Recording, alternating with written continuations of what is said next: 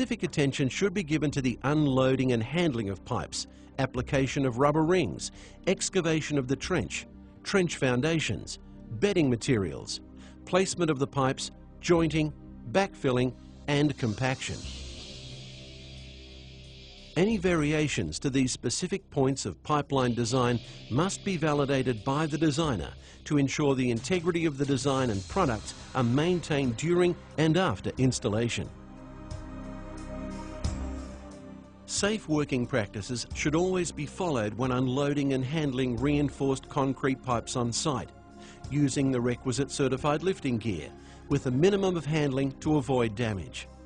Pipes arriving on site should be checked and then carefully unloaded and stockpiled as near to the installation as practicable. The site foreman should inspect the pipes for any damage and for correct delivery before the pipes are signed off and unloaded.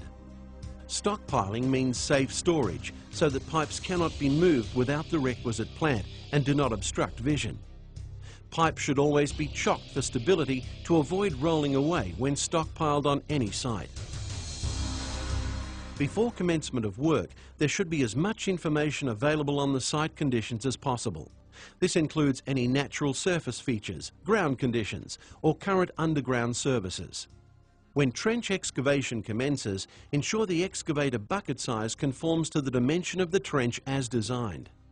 The excavated material that is suitable for backfilling should be placed securely and as near to the excavation as is safe, so as not to fall back into the trench.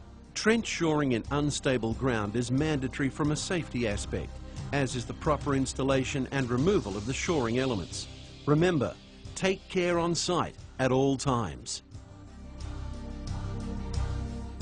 The trench foundation shall be free of irregularities and protruding hard rocks. It should be firm and at a level plane to receive the requisite layer of bedding material. Dig too deep and bedding material costs rise. Dig too shallow and pipes will not have the uniform foundation they're designed for. The best bedding material is free-flowing and acts as a cushion for the pipe. The objective is to have the material that supports the pipe in grade and hardness. The material should be granular and easy to spread, requiring minimum compaction. Holes or recesses should be scooped out to accommodate the pipe socket when applicable. The pipe load carrying capacity relies on uniform support to maximize its effectiveness. Take care to place the bedding on the correct grade to ensure that real economies are achieved and rework is avoided. Pipes are expected to be laid with the socket upstream to avoid any slippage on steeper grades. The grades are checked once the pipe is laid in position and prior to pushing the pipe home.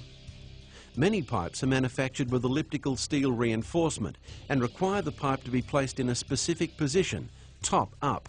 It is also necessary to lay the pipes with tight tolerances for line and grade and not to compromise the pipe support throughout. Socket pipes are generally supplied with rubber rings for the joints. They should be kept clean and dry before application and only use rubber rings that are supplied with the pipe. Before socketed pipes are laid, fit the rubber ring above ground and make sure the matching surfaces are clean and free of any debris. Ensure the ring is uniformly tensioned for ease of jointing. This applies to rolling rubber rings and skid rings. Surfaces should be dry when using rolling rubber rings, whereas with skid rings, the socket and ring must be lubricated. Manufacturers supply the appropriate lubricant as part of the pipe order. When the socketed pipe is placed in the trench, the spigot is offered to the socket with uniform contact for 360 degrees to the socket lead-in. The pipe is then pushed home. This is usually achieved in small to medium diameter pipes by using a bar. Larger diameter pipes are best joined by winching. However, the key issue is to ensure the jointing effort is applied uniformly and steadily. Irrespective of the pipe diameter, when the pipes are joined, ensure that the pipe is on grade and level, and then repeat the process. Backfilling of pipelines should be undertaken at the earliest time to ensure the work just completed is protected. The requisite backfill material needs to comply with the specification. Heavy impact materials such as large rocks, metal and timber should be removed to avoid damage to the pipe. The haunch zone and the side zone should be filled using a specified select fill to ensure adequate compaction. The backfill material should be laid in uniform layers and compacted as you go to the specified density. In particular, great care should be taken in the haunch zone and the side zone of the trench. Where applicable, commence the compaction process with use of a hand compactor prior to shifting to larger equipment. Refer to compaction charts to ensure the equipment being used is suitable for the pipeline system. Remember, it's important to compact the material and not the pipe. If steel reinforcement